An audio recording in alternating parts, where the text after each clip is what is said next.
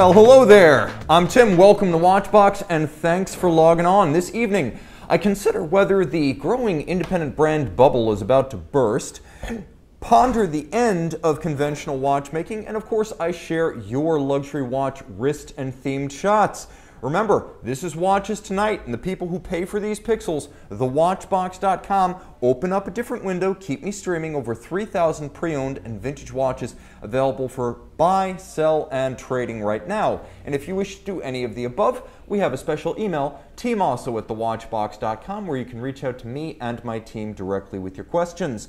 Let's take a look at what you've got for me. Flipping the script, we have Tom G of the UK and his Swatch System 51 enjoying a bright day on vacation in Greece by the water.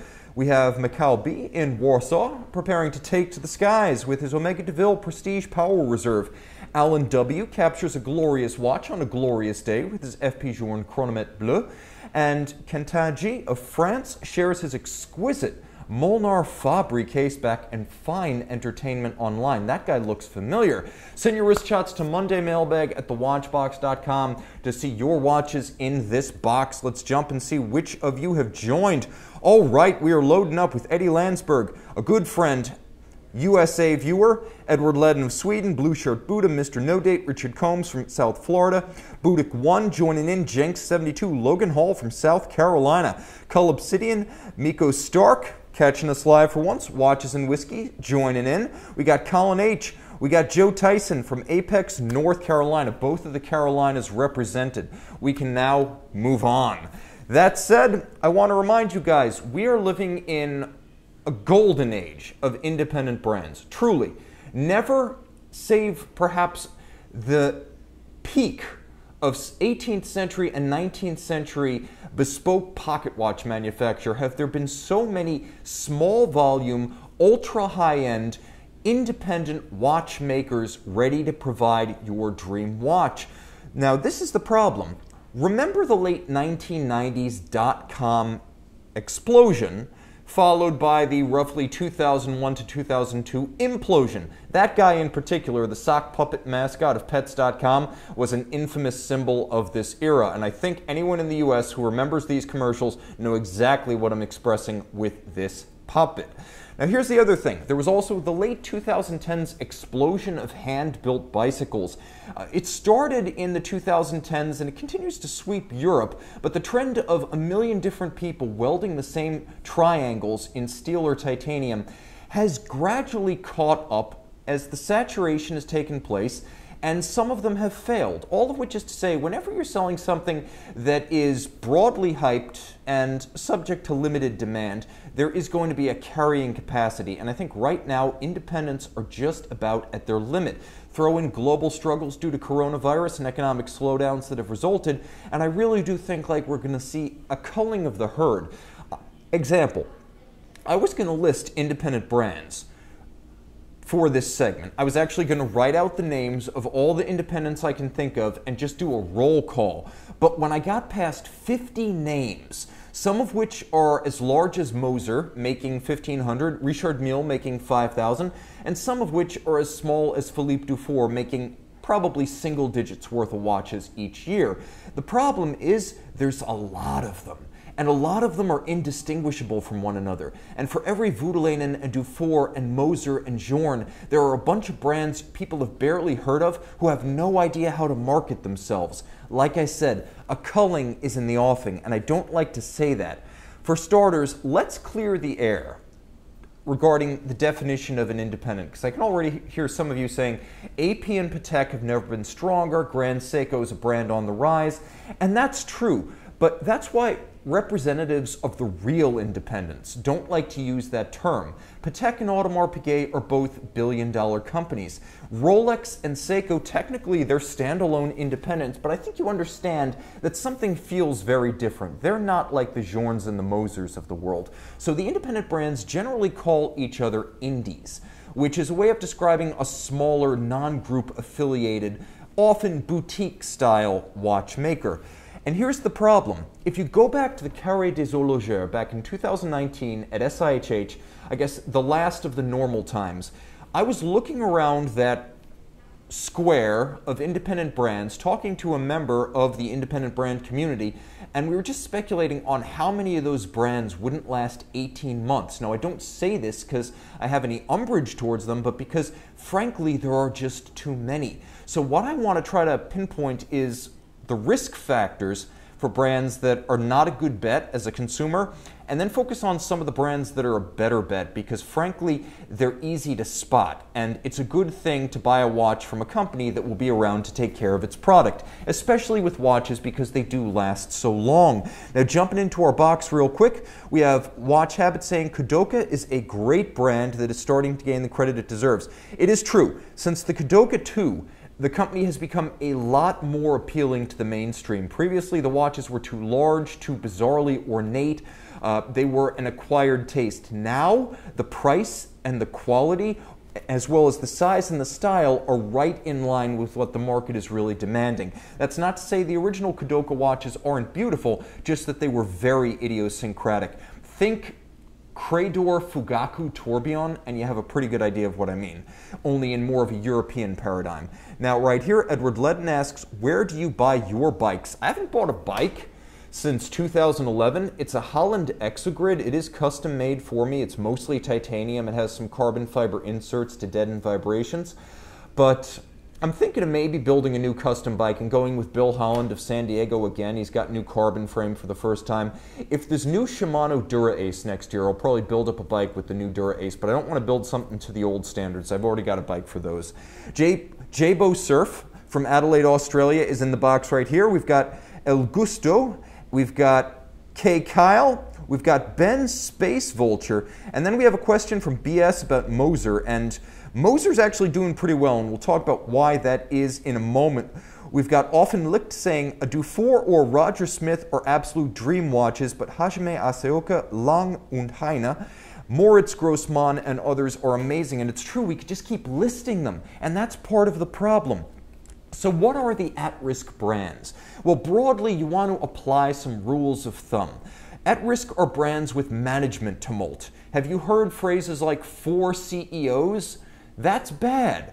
Have you heard about founders coming and going, about money problems, about primary investors taking direct control? Those are the kind of stories that are like red flags. Even though you can't quite see what's going on internally, you can see people coming and going through the door. So look for that. Look for headlines about that. Find a brand that has stable long-term management. Also, consider that companies that are too reliant on a single market can find themselves in dire straits very quickly. A lot of independents were extremely dependent on Hong Kong, and the independent scene took a huge blow as a result of the need to sell through Hong Kong, both for the Hong Kong domestic market as well as for the distribution through the region that happens in Hong Kong. Remember, somewhere between 15 and 20% of the world's Swiss watch exports wind their way through Hong Kong each year in a normal year. Also important, brand new companies just established.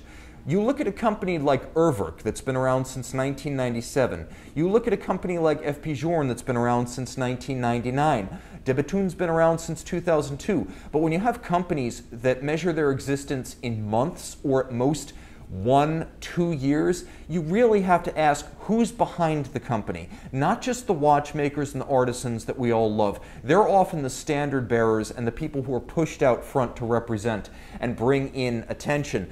Ask who are the business minds behind this company? Where have they worked before? What's on their resume? Check them on LinkedIn. You can probably find them. But figure out who's financing and who's making the management decisions, because the world is full of stories about really cool brands by awesome watchmakers that failed because ultimately the business side didn't add up.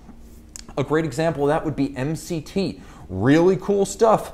Denny Guiguet, he was behind the Harry Winston Opus 11, possibly the most ridiculously complex watch display I've ever seen. But MCT is no longer around, and if you bought one of their fabulously complicated time displays, you're probably wondering right now, who's going to care for this watch in the future? And that's a legitimate question. Now, let's talk a little bit about brands for sale. When you see a brand up for sale, that's usually a sign of distress. Companies that are on solid financial footing rarely wind up hitting the market. Like when Breitling was sold. Breitling was not at its peak in 2017, but it was robustly profitable. The first we heard of a Breitling sale was the day the sale happened. When companies are announced for sale and no buyer is already in place, that's a bad sign. I was approached by a major industry figure, someone with real money, about a week ago regarding interest in buying a boutique brand that was on the market. And that was a sign of duress, because you're talking about a company that makes beautiful things. They almost all make beautiful things.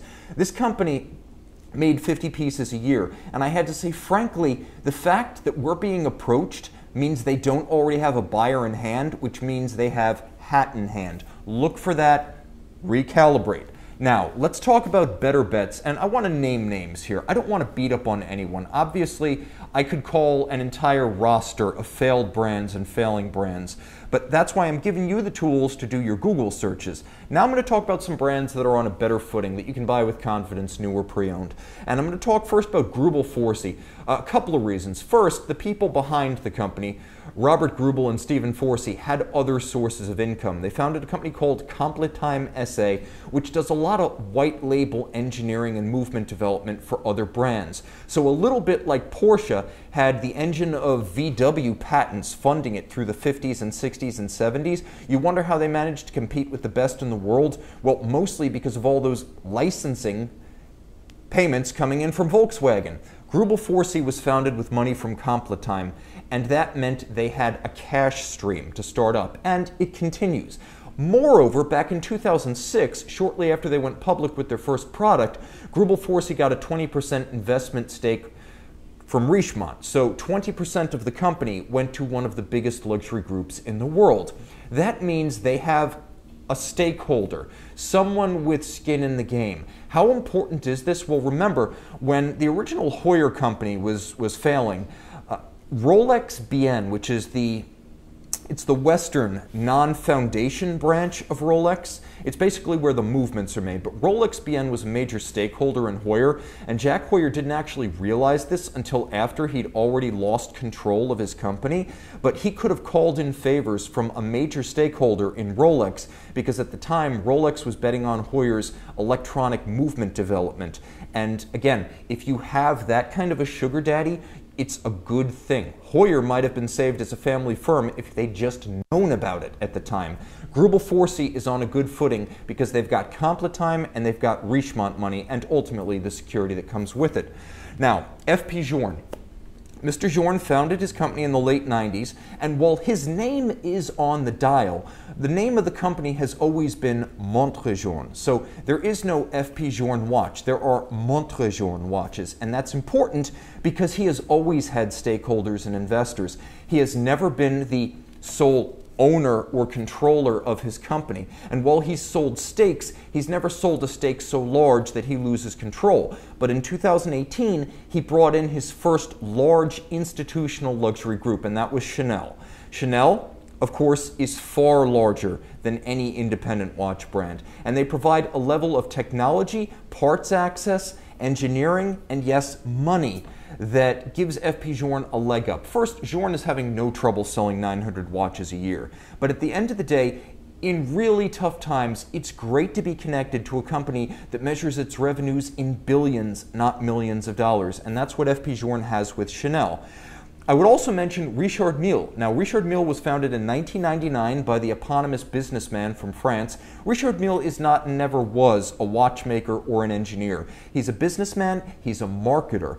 But early on, Audemars Piguet took a large stake in the company. That's one of the reasons why watches like the RM53 Pablo Mcdonough II are built by Audemars Piguet. So not only does Audemars Piguet benefit from owning a piece of the successful Richard Mille and the revenues that result, but they also derive business directly from the orders at Renault et Papy, where the high-end Richard Mille watches are made for RM by AP. And again, if times ever get super desperate, we're not there yet, but it's nice to have Audemars Piguet, a company with 1.2 billion Swiss francs in annual revenue, backing your 5,000 unit a year independent. Romain Gauthier. Now, this is a much smaller company than the others. We're talking dozens, perhaps, of any given model line per year.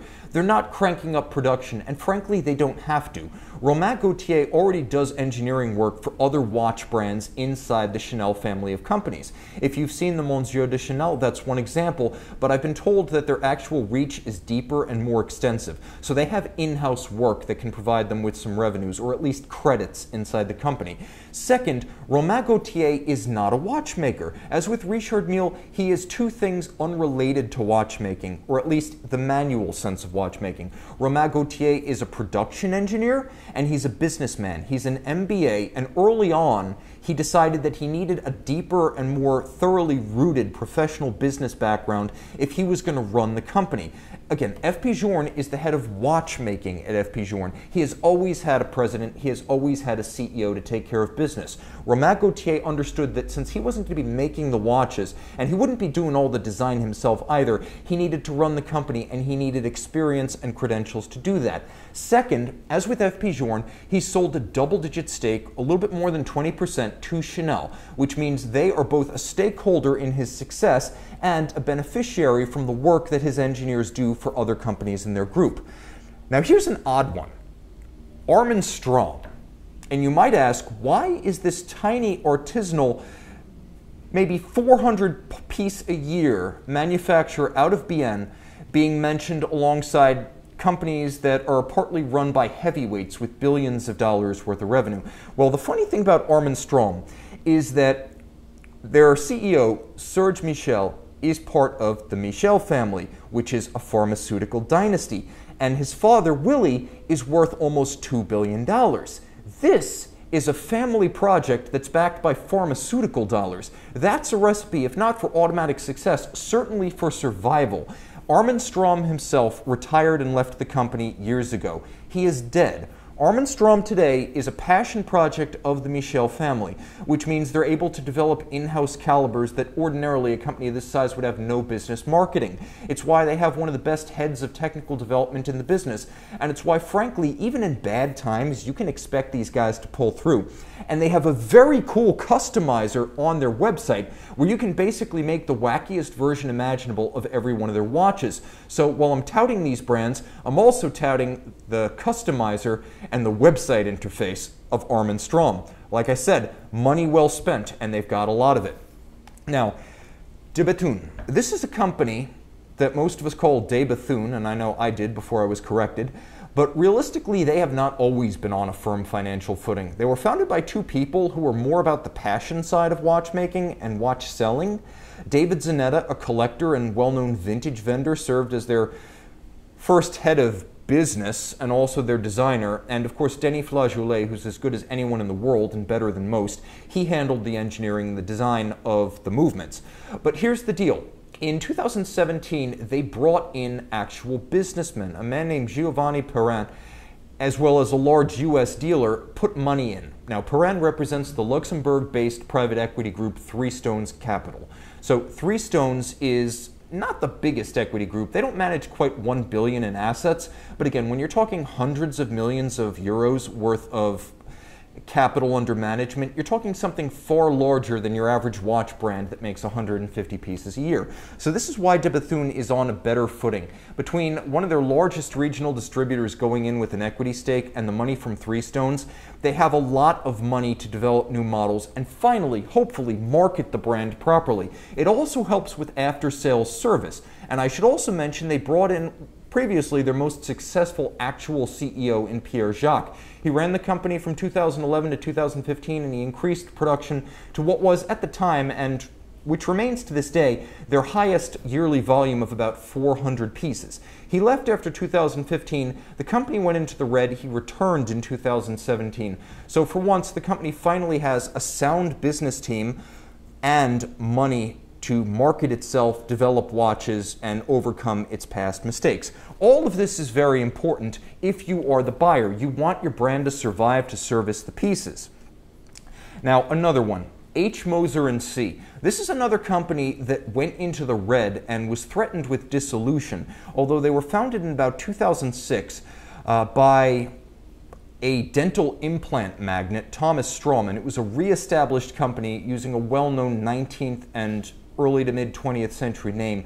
But Strom reportedly spent something approaching 100 million Swiss francs on Moser, only to find the company for sale at fire sale prices. And that's where the story changes in 2012. MELB Holdings, led by the Mille family that previously led Audemars Piguet in the 90s, but MELB brought in scale, business management credentials, people who had run successful companies in the past, and above all, capital to rationalize production, improve after-sales service, fix the watches so they went out the door right the first time, reduce the number of SKUs, and provide a better product. So Moser today makes about 1,500 watches a year, and I like to call them the German-Swiss FP Journe, not necessarily because there's a watchmaker-in-chief at the head of the company. No, their dominant personality and marketing hero is going to be CEO Richard Mille, but the fact that they do keep production relatively low, that they do so much in-house, that they own the ability to make parts right down to the hairsprings, the balances, and the escapements, and that they are very distinctive in their style. You could argue that oddballs like the Streamliner aside, there is a Moser house look, just as there's an FP Journe house look. You see one of the watches, you immediately identify it. Even when, in the case of the Purity and the Concept dials, there's literally nothing printed on the dial. No branding, no name, it doesn't even say Swiss made because it goes without saying you know it is. So these are the independents that really deserve the most consideration. First, because of the quality of the product they make. Second, because of the stability of their business side. Third, because they have the capacity to service the watches they make. And fourth, because they're likely to survive to service those watches far down the line. All of this is absolutely critical to you laying out $10,000, $20,000, $100,000 or more on an independent. And heck, if you're spending $1,000 of your own money, you deserve some sense of security that your investment, whether we want to use that word or not, the money spent is relatively safe. Okay, now let's take a look at what you guys are saying. What are your favorite independents also? Let me know. And then we have NS something saying the Bethune DB28 Digital is truly awesome. That's true. It is my current Grail watch. I thought it was the Lange Zeitwerk, and then I fell in love with a different jump hour. That Digital is the watch that I would break the bank to buy, and I might break the bank to buy. I can see right here, we have a comment from Jumbo Jet Pilot saying Armin Strom makes amazing watches, they always have. That's true. They went from building very artisanal, highly engraved and skeletonized ETA-based watches to about 2009 starting to make their own movements. Today, they make everything from a minute repeater to a resonance watch to a minute repeater with resonance. They're an innovative company. Are all their ideas original? No. They didn't come up with that resonance watch idea. That's not theirs. But they make a nice product. They're a friendly, approachable company. And again, the fact that they allow customization is really cool, and it appeals to me as a collector. I can also say that Journe Cie loves the Logical One from Romain Gauthier, and I have to say I agree with you. Those are some of the coolest watches made, and if you want to talk about finishing, some brands, we're not talking about Carre, we're not talking about Philippe Dufour, Roger Smith, we're not talking about brands that are really small, but let's talk about brands that are in the upper echelon and make watches in series. Greubel Forsey, Romain Gauthier, Chronometrie Fernand Berthoud. These are companies that are at the absolute peak of fine finish. If it's not a one-man brand like Dufour, you got to talk about those three as perhaps being the best series production in terms of pure beauty and ambition of finishing. You see outward angles, you see inward angles, you see expanses of black polish so broad you could almost brush your teeth and trim your beard using them as a mirror. So those are all names to know. And then here's a question from Colin H. How do you get an accessible independent without breaking the bank?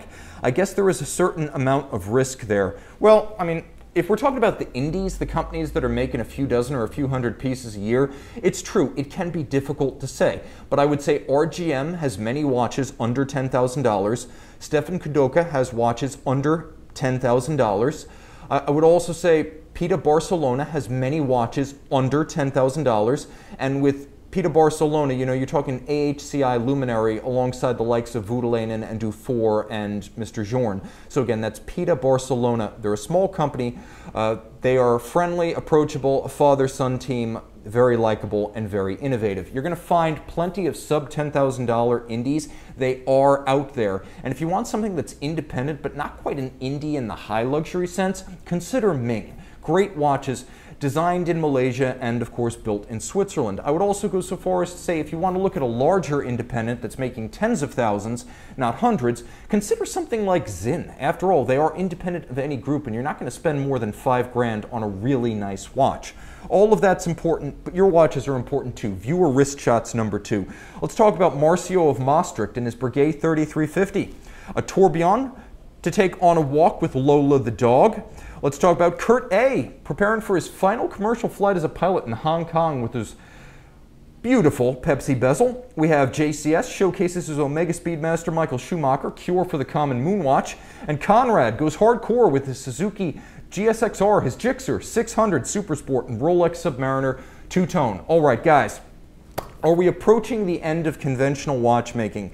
This is an interesting question because it parallels what's happening in the classic car community right now. I'm going to read one of your comments real quick, though, because I love what you guys say. NS something saying, great three-piece independent collection. Moser Pioneer Perpetual Calendar, de Bethune DB28 Digital, MB&F Legacy Machine, and I'm going to go with Jumbo Jet's suggestion that RGM is another great underrated brand. All good stuff. James Con 11's asking, what about Crayon? Beautiful watches, unattainable prices. But you are getting an interesting machine. But beware, very new brand.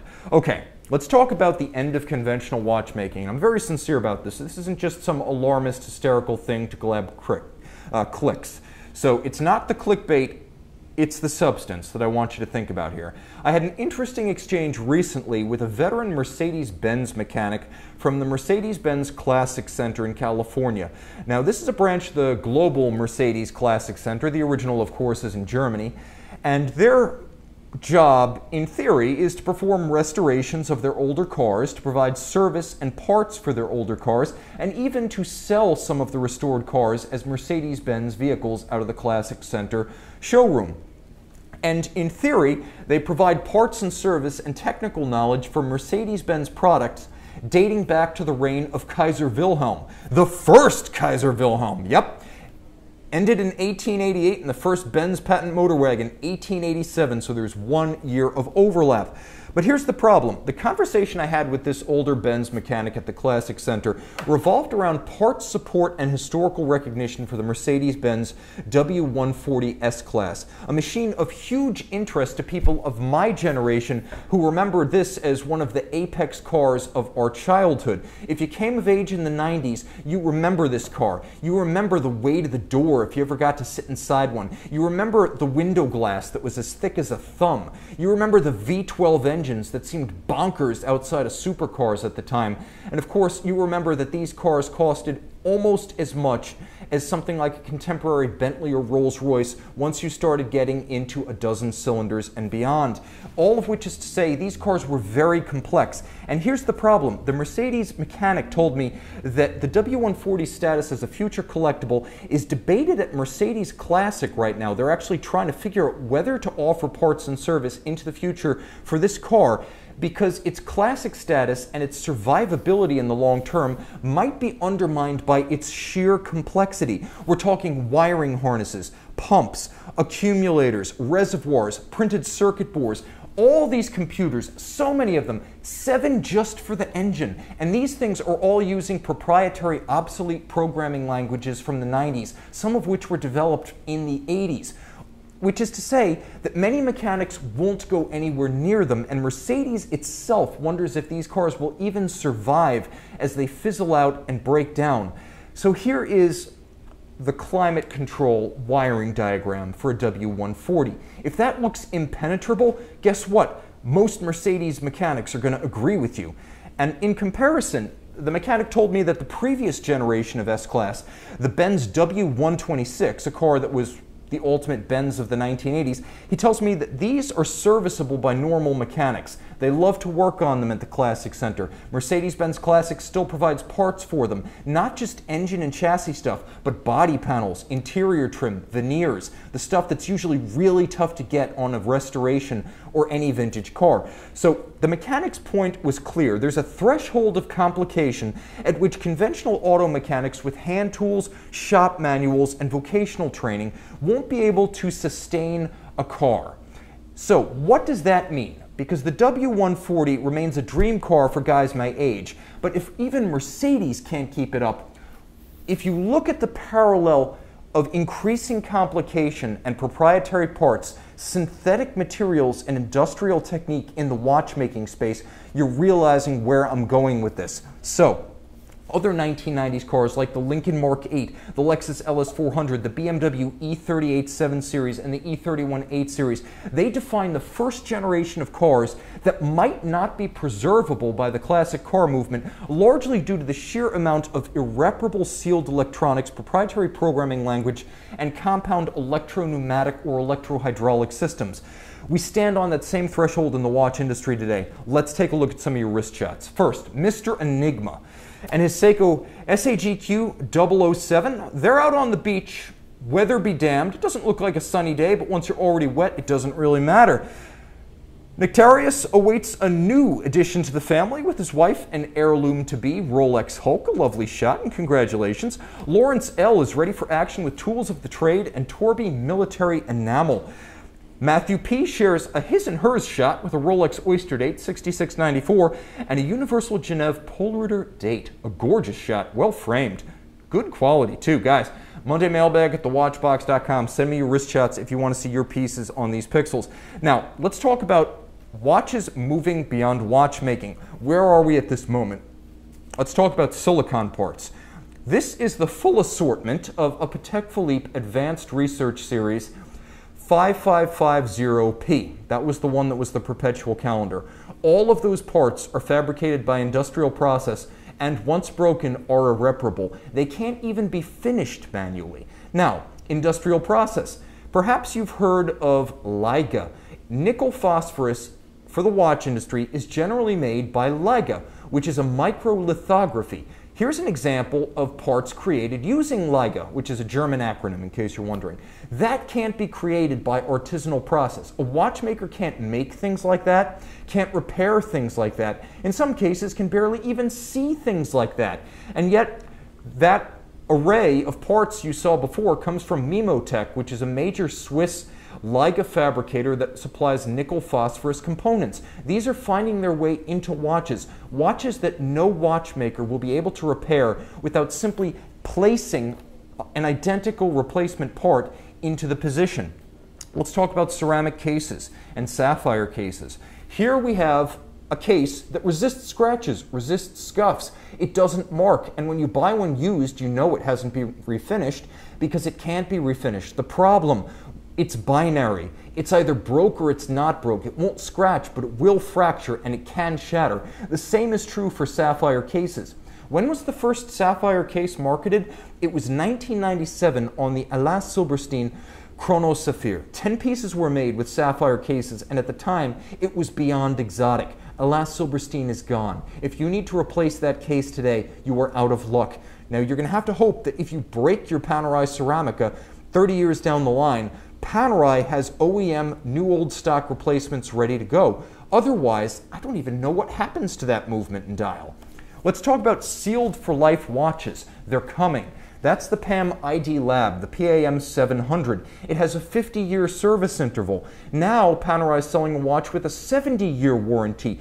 Sealed for life watches with advantage in coatings, synthetics, artificial diamond, ceramic, graphite, plastics, fiberglass.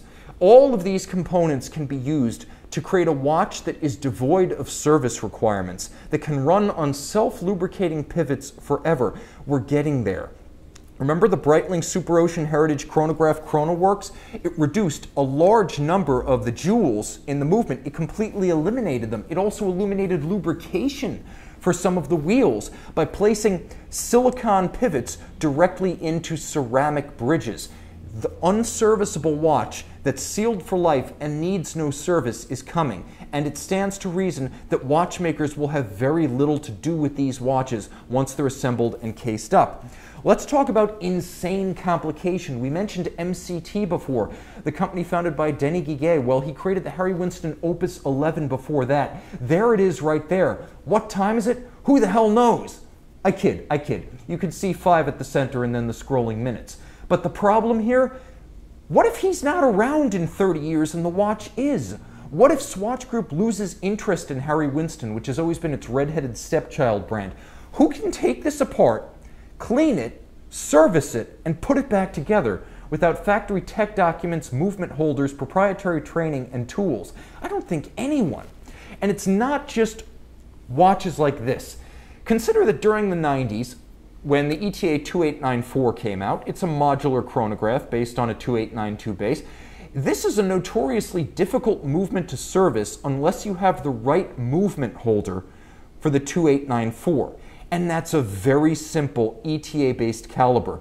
Now, think about it. We have all these Richemont companies. We have all these Swatch Group companies. We have a lot of independents doing things that are shoot-the-moon ambitious. And unless you're an actual watchmaker at those companies, in those brands, you're going to have no idea and no ability to service these watches. Consider that even Rolex complications, such as the Yachtmaster II with its caliber 4161, or the Sky Dweller with its caliber 9001, these are watches that have to go back to Rolex for service, so even independent Rolex service shops are not allowed to service these, and they never have been. They can service a 3135 and a Submariner, but once you start talking these new age Rolex complications, which are only going to become more numerous, all of a sudden only Rolex itself can do the service, and this is multiplying throughout the industry. Every brand is doing things like this, which means your old shade tree mechanic alternative, the old school guy who learned on ETA, Piguet movements, JLC 889s, and Rolex, that guy, your local watchmaker, is going to be increasingly closed out from the world in which those high-end watches are actually serviced. He's not going to have the training, he's not going to have the tools, he's not going to have the certification or the parts. Let's talk about factory monopolies. Since we're talking about watches that have to go back for service, even when there's not a requirement, as there is with Rolex, can you really imagine any independent watchmaker locally in Ohio, even in Harrison, Ohio, at the AWCI, can you imagine them servicing a Zeitwerk? Do you see them taking apart that caliber L043 and doing that locally? What do you do if you need a bridge? What do you do if you need a movement holder that you don't have, or you have to make a tool and then try your bodge job on the Zeitwerk movement? Most people aren't even going to touch it. It's going to be like a birth defect that's wrapped around an artery. Doctors won't touch it. It's the kind of thing that is theoretically possible. There are no silicons in this watch. There is no ceramic. There's no LIGA. There's no industrially fabricated parts, and yet the sheer degree of complexity and specialization raises real questions about whether anyone outside of Glasuta is going to be able to service that watch. And that also spells the end for your local watchmaker, for the fraternity of watchmakers, the trade of watchmakers outside the bounds of factory walls. Let's consider failed independence and their proprietary parts. Now, of course, Alain Silberstein was one of the first during the 1980s, and we'll start with Alain Silberstein because, well, by the way, that's Romain Gauthier, and Romain Gauthier is out of business, so if you needed case parts for your Romain Gauthier, you're going to have to find them new old stock, or otherwise you're probably out of luck. Now, you might get away. You might just need movement services, and the movements are common, ETA, Solida, Concepto, although I have to say some of the haute de gamme pieces with tourbillons are going to be a little bit more challenging down the line, but just consider Alain Silberstein. Now, this is the era when the movement inside was fairly conventional, but perhaps the hands, the cases, the crowns, the straps, all these things are proprietary, and if they need to be serviced, you're going to have to find a surviving example because Alain Silberstein is out of business. Let's talk about MCT. We talked about it before. We talked about the Harry Winston Opus 11. This sequential movement is incredibly complicated. It involves rotating shutters. It involves jump hour mechanisms. It involves scrolling minutes. A lot of things that, in aggregate, lead up to a watch that no normal watchmaker would want to touch. So who handles stuff like this? I don't even know, but all I can tell you is that your local Rolex guy is not going to be able to fix it.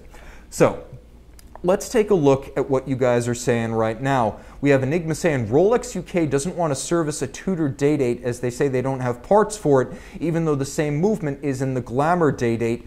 Well, here's the thing. Rolex service can be idiosyncratic. Sometimes they take vintage watches, sometimes they don't. Sometimes they take older Tudor watches, sometimes they don't. And then right here, Brick Lane is saying, try servicing a Zeitwerk. No thank you. I'd be happy to just be able to work my way through the standard ETA calibers. We have other questions right here. Let's see. Bob Golub is saying, that is the swatch concept. Buy and throw away, no service possible. That is the Swatch watch concept. I'm not going to lay that on Swatch as a group.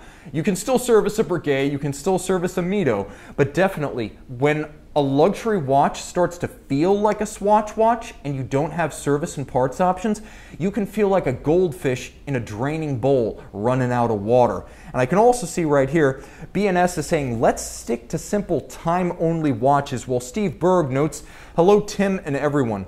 Journe has its own proprietary screws so no one else can open its watches. That is also true. Journe, like we said though, is on firmer footing. Now let's talk real quick about what's going to happen as a result of all this. Some collectors will embrace complexity, commit to only servicing their watches with the factory, and then hope their factories will survive.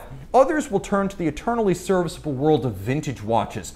They'll say, look, as far as I'm concerned, the world of watches ends in roughly 1983.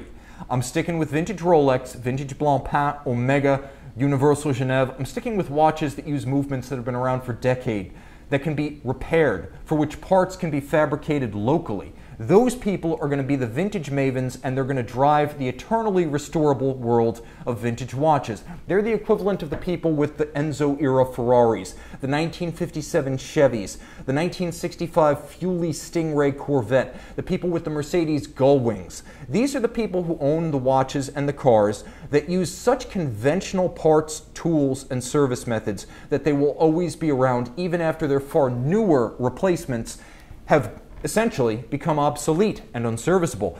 Still others might decide to pick the dwindling selection of modern watches that use universally serviceable common movements. I look at the Richemont group and all these proprietary in-house calibers and Val-Fleurier movements made just for Richemont brands.